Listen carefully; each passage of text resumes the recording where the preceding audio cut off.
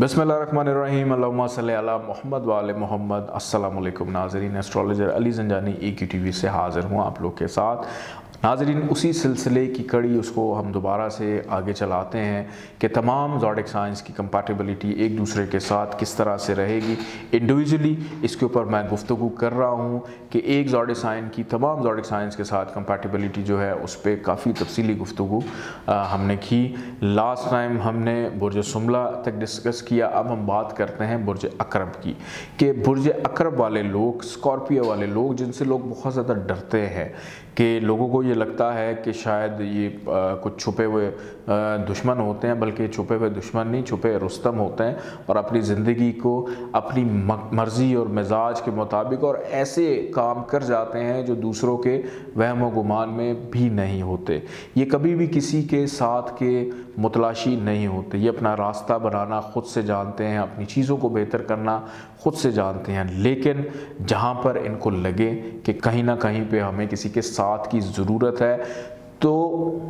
کسی کو ایسے ہی راہ چلتے ہوئے اپنی زندگی میں شامل نہیں کرتے، بڑا سوچ سمجھ کے بہتر انتخاب کر کے پھر اپنی زندگی کو گزارتے ہیں۔ یہ ہماری ویڈیو آج اسی مقصد کے لیے ہے کہ کس طرح سے برج عقرب والوں کی جو کمپیٹیبلٹی ہے یا ان کی جو خصوصیات ہیں دوسرے زوڈک سائنس کے ساتھ کس طرح سے میچ کرتی ہیں۔ سب سے پہلے ہم بات کرتے ہیں برج حمل کے ساتھ برج عقرب کی جو کمپیٹیبلٹی ہے۔ دونوں کا سیارہ مریخ ہے کہ دونوں جنگ و جدل کے سیارے سے منسوب ہیں، برج عقرب اور برج حمل۔ اگر آپ سکرین پہ دیکھیں تو رائٹ سائڈ پہ آپ کو دو سیارے نظر آ رہے ہیں اور لیفٹ سائڈ پہ آپ کو دشمن سیارے نظر آ رہے ہیں اور سب سے نیچے غیر جانبدار سیارہ عطارد نظر آ رہا ہوگا۔ تو جب ایک جیسے سیارے ایک دوسرے کے ساتھ زندگی گزارنے کا فیصلہ کرتے ہیں، برج حمل اور برج عقرب، تو دونوں بالکل بھی اچھی زندگی نہیں گزار سکتے، چونکہ ایک میان میں دو تلواریں نہیں ہو سکتی۔ برج حمل والے اپنے اصولوں کے پکے، اسی طرح برج عقرب والے بھی اپنے اصولوں کے پکے، دونوں غصے کے تیز، دونوں مزاج میں تیز۔ برج عقرب والے اگر غصہ کرتے ہیں تو تھوڑا سنبھل کر ٹھہر کر کرتے ہیں، لیکن برج حمل والے فوری طور پر جو چیز ناپسند ہو اس کا اظہار کر دیتے ہیں۔ تو اس ماحول میں برج عقرب والوں کے لیے زندگی گزارنا ذرا تھوڑا سا مشکل ہو جاتا ہے، یا یوں سمجھ لیں کہ اپنے اوپر ریسٹرکشن پیدا کرنا یہ برج عقرب والوں کو پسند نہیں ہوتی۔ تو یہاں پہ اگر میں ان دونوں کی کمپیٹیبلٹی کو دیکھوں تو دونوں کی کمپیٹیبلٹی کو اتنی زیادہ اچھی نہیں ہے۔ اگر زندگی گزارتے بھی ہیں ایک دوسرے کے ساتھ تو برداشت کر کے، کمپرومائز کر کے، صبر و تحمل کے ساتھ گزارتے ہیں، ادروائز ایک دوسرے کے ساتھ رہنا ان کے لیے مشکل ہو جاتا ہے۔ اس کے بعد ہم بات کرتے ہیں برج عقرب کی کمپیٹیبلٹی برج ثور کے ساتھ۔ برج ثور جس کا سیارہ ہے زہرہ، لیفٹ سائڈ پہ موجود ہے دشمن سیارے میں، اور برج عقرب کا سیارہ مریخ ہے دوست سیارے میں۔ دونوں اینٹی پلانٹس ایک دوسرے کے ساتھ بالکل بھی نہیں ملتے، تو ان کی آپس میں کمپیٹیبلٹی میچ نہیں کرتی، چونکہ برج ثور والوں کو ایک ایسے شخص کی ضرورت ہوتی ہے جو صبر و تحمل سے زندگی گزارتا ہے، پیار محبت سے زندگی گزارتا ہے۔ رومانٹک لائف دونوں کی بہت اچھی رہتی ہے، لیکن اس کے علاوہ ایک دوسرے کو بالکل بھی برداشت نہیں کرتے۔ اس کے بعد ہم بات کرتے ہیں برج جوزہ جس کا سیارہ ہے عطارد، اور برج عقرب جس کا سیارہ ہے مریخ۔ عطارد کا سیارہ چونکہ غیر جانبدار سیارہ ہے اور یہ کسی کے ساتھ بھی اپنی مرضی کے مطابق ایڈجسٹ ہو جاتا ہے، تو برج جوزہ والے اگر چاہیں تو برج عقرب والوں کے ساتھ ایک اچھی زندگی گزار سکتے ہیں۔ برج عقرب والے بالکل بھی حاوی نہیں ہوتے برج جوزہ پہ، بلکہ جوزہ والے ہمیشہ حاوی رہتے ہیں برج عقرب والوں پہ۔ اور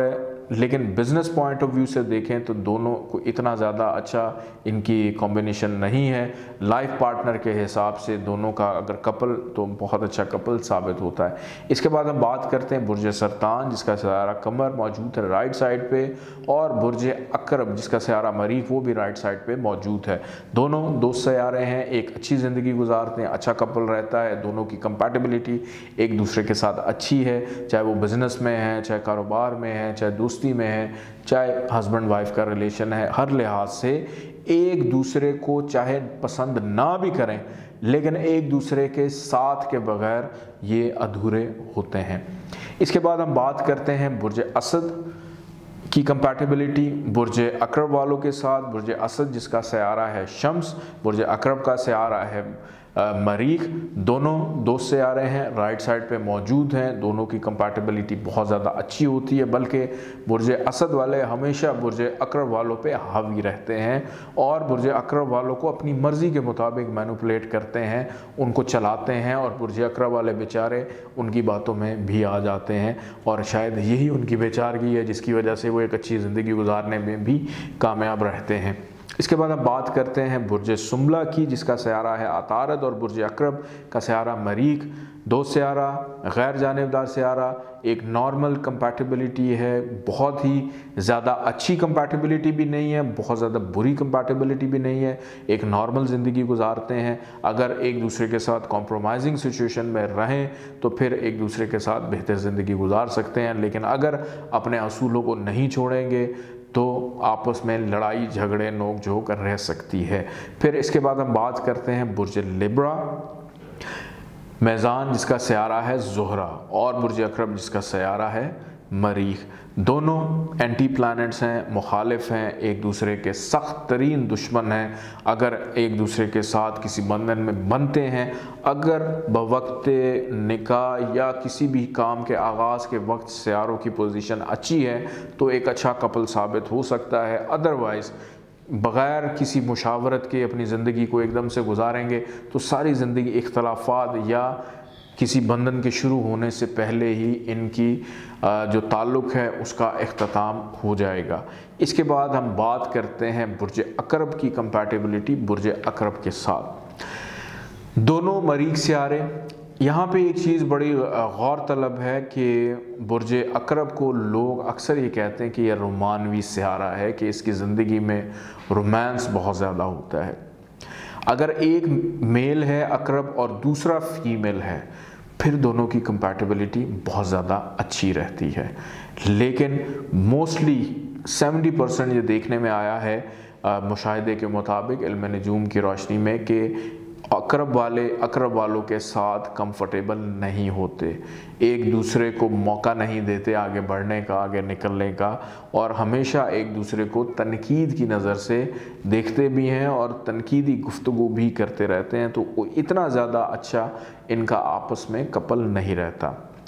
اس کے بعد ہم بات کرتے ہیں برج قوس کی جس کا سیارہ ہے مشتری، اور برج عقرب جس کا سیارہ ہے مریخ، دونوں دوست سیارے ہیں، ایک دوسرے کے ساتھ اچھی زندگی گزارتے ہیں، ایک اچھا کپل ثابت ہو سکتا ہے، اور برج عقرب والے برج قوس والوں کی بہت زیادہ قدر بھی کرتے ہیں۔ تو اگر